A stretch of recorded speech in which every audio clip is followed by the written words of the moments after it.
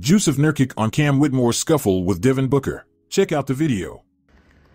I mean, the kid, did some bullshit in Houston too. We remember. So they want to play that nonsense basketball. I understand they're young and they got to fight up and they have a good coach and I think they're great setup for the future. But we don't want to play the anti-basketball. I want to always back on my teammates.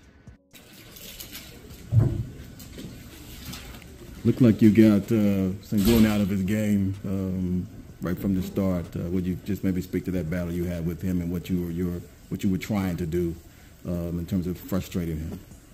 I didn't hear the first part. Okay. You got him out of his game. So you got him out of his game. I'm curious, what was that the obviously you want to get a guy out of his game, but what do you feel like you did to accomplish that tonight? Just being physical, try to make him take jump shots.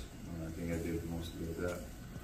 I take a pride. I feel like there's not a lot of people can play the post up with me, especially with strength. But you have a great year as far as that. But just trying to make people take a jump shots, especially with the one leg. And we're gonna live with that. How are you taking them fouling you, trying to force you to go to the line? I mean, how did you? I guess how did you take that tonight? I love it, and I hope they do that every game. 16 free throws, I take it. I showed bad that I'm not really Shaq like tonight. Obviously, I was definitely Shaq tonight, but 16. But hopefully they do that in game too. I would love that chance, to shoot free throws like that. But no matter what I'm dealing with, injured or not, I have to make these free throws. No excuse.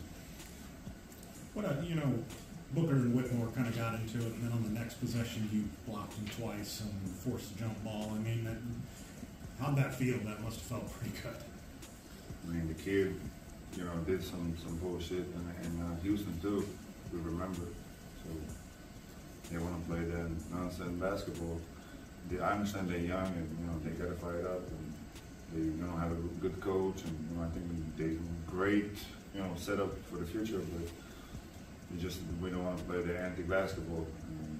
I want to always have back on my teammates. Be sure to like, comment, and subscribe. See you in the next video, Hoop Life family.